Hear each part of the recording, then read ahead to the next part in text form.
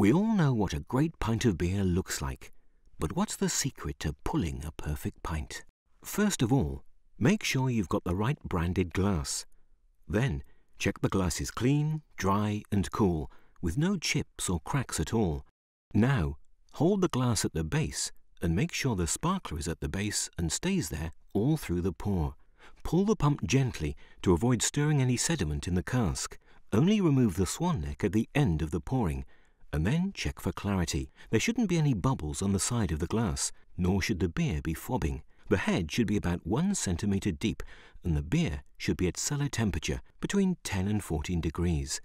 Finally, make sure the brand name is facing the customer. There. How's that?